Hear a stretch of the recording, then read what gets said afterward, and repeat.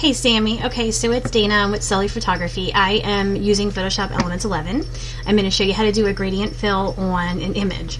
The first thing you want to do now with this particular image, I have this like tunnel of light right here, so this is where I want to kind of pull some light at and maybe highlight her face a little bit.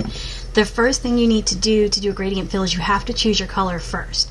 You're going to use your bottom left hand corner where your color boxes are, and I don't know the proper name for them, but that's what I call them. So let's just say I want to do, I guess we'll go with kind of an orangey color here. I'm not going to go too crazy trying to figure it out right now. But once you pick your color, you hit OK. Then you go up to Layer.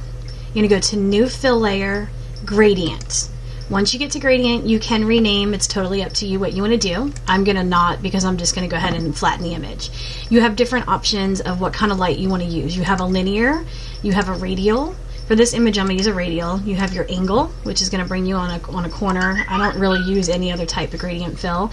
Reflected, and a diamond. But because of what I'm doing now, this would probably work for this too, but it's just I don't want that streak there. So I'm going to go ahead and use my radial for this.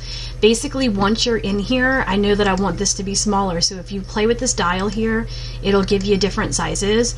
This is pretty much where I want to be because I just want to fill this hole. Once you're in here, you need to move it while you're in here. I'm going to put it kind of right there in between her face and the hole. Then I'm going to hit OK.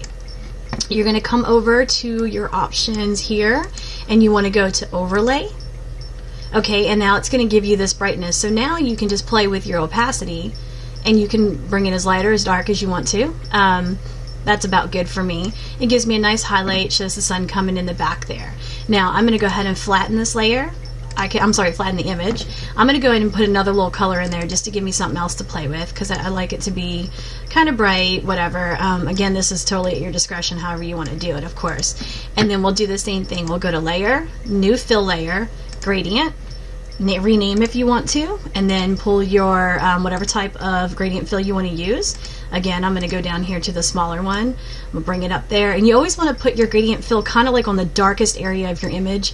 So as you can see, her face and her hair right here is really dark. So I want to kind of bring it right about there. And then you're going to hit OK.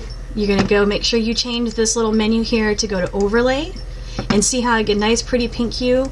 And then I'm going to go back and I'm going to do the same thing. I'm going to play with my opacity. This is not primo here, but it was just a quick idea to show you how.